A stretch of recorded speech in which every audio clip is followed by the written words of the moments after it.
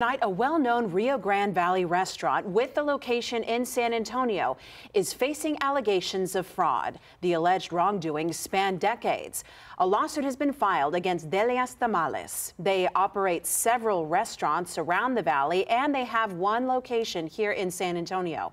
According to the lawsuit, former employees are accusing the company of theft, fraud, and age discrimination. The lawsuit alleges the company helped migrants obtain work by giving them fake Social Security numbers. According to the lawsuit, the company would deduct Social Security payments even though they allegedly knew the Social Security numbers were fake. Delia's Tamales representatives are denying all allegations, and they say all actions taken were consistent with business practices.